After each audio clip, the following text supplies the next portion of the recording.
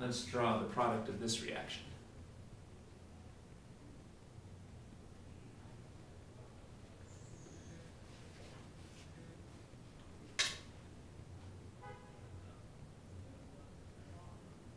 Now the first thing we have to know is figure out what is this?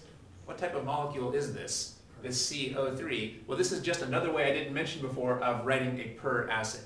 So this is the same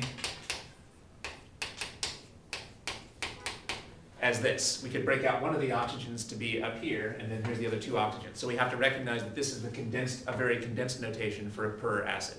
There's not really any need to rewrite it like this because we're not going to do the mechanism, but we need to recognize this is another notation for a peracid. One oxygen with a double bond, and then here's the peroxy group. So let's show what the product would be from that. We won't bother with the mechanism.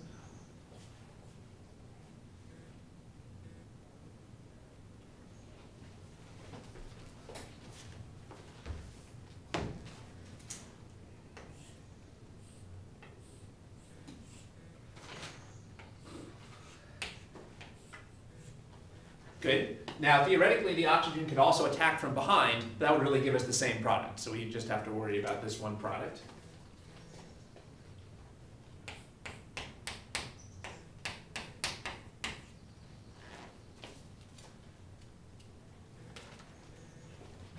Now we need to show the mechanism and the product here.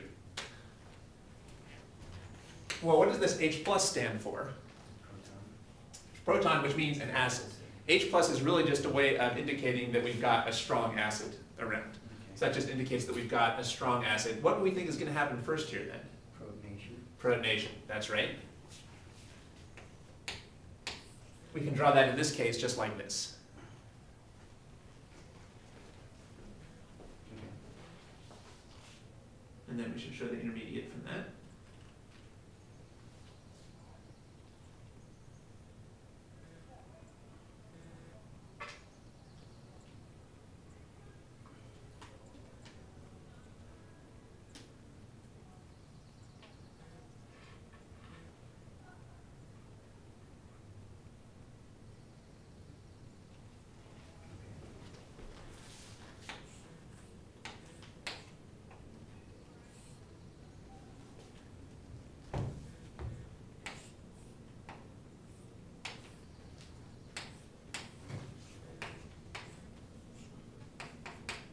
What do we expect to happen next? We created a leading group. Mm-hmm. So let's draw what the next step would be. We should be able to draw the mechanism now for our next step.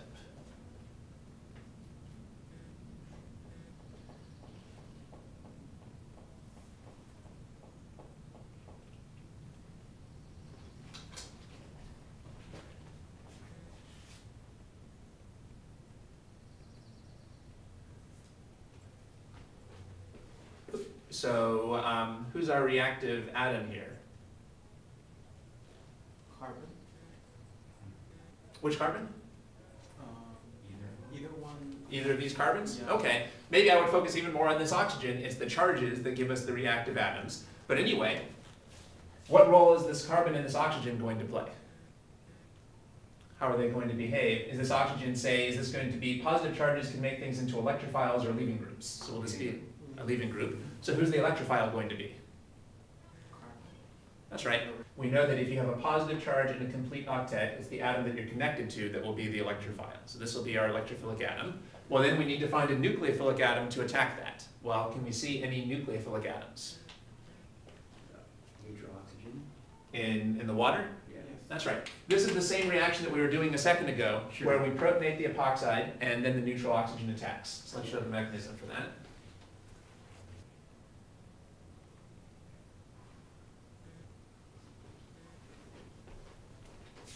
How do we show a nucleophilic attack?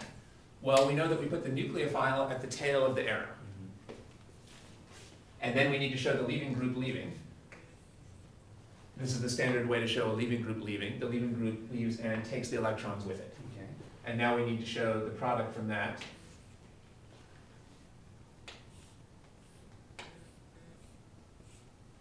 I'll go ahead and number these carbons. Here's our alpha carbon. Now we know that on the number 2 carbon we're going to have this OH group. On the number 2 carbon we're going to have this OH group. Is the OH group on the number 2 carbon going to be on a wedge or a dash? Should the OH on the number 2 here be on a wedge or a dash? What do the arrows tell us? The arrows really tell us what type of bond we're going to have here on the number 2 carbon. So one thing to notice here, well, maybe it's not quite so obvious as I was making it out here, but the point is that this oxygen here is on a wedge. And there's no reason for it to stop being on a wedge. Notice that there's no arrows from this bond over here, so this bond is not changing. Okay. So this is still going to be on a wedge. This oxygen is in front of the page, and there's no reason for it to stop being in front of the page. Now, what direction is this oxygen coming in? Is this oxygen, would we expect this oxygen to come in from in front or from behind? The nucleophilic oxygen. From behind. From behind, that's right. Why?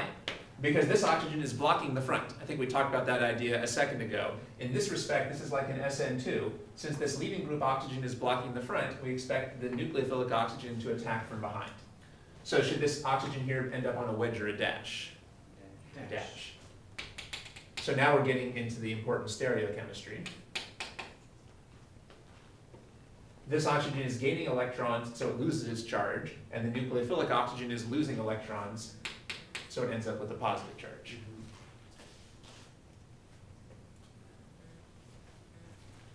Now we've seen this important stereochemistry.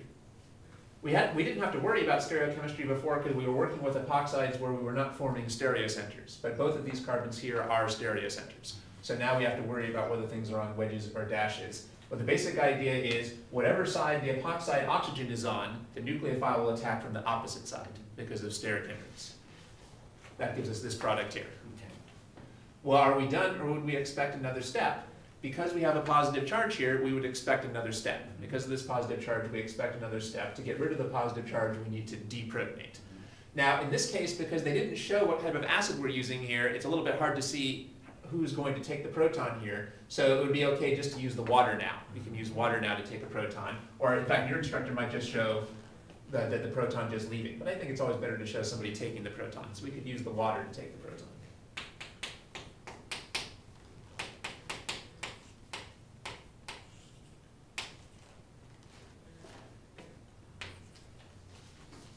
And let's draw what our final product would be.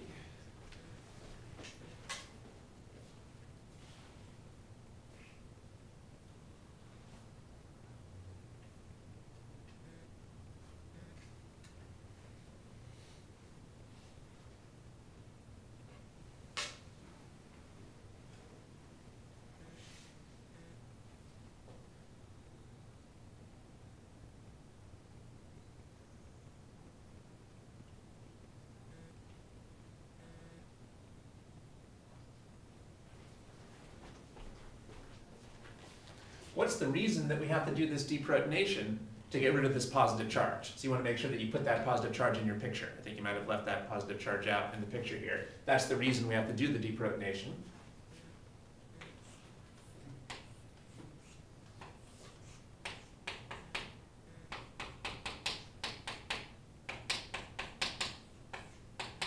That gives us these products. Or if you wanted to, you could just write this. H3O plus is really the same as a proton plus water, so you can write it in either of these two forms. As I was saying, this reaction is identical to the one we were doing a couple seconds ago. The only difference is that in this case we were forming stereocenters. So this is the first time we had to worry about the stereochemistry. So now we're seeing what the stereochemistry is. The epoxide oxygen blocks one face, so the nucleophile has to attack from the opposite side. So here we ended up with these two groups ending up trans to each other.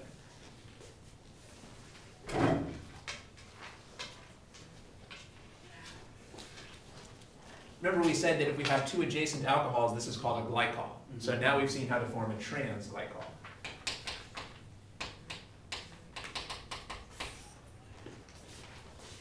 The lesson is that a good way to form a trans glycol is start with an alkene, use a peracid, and then attack that with acid and water.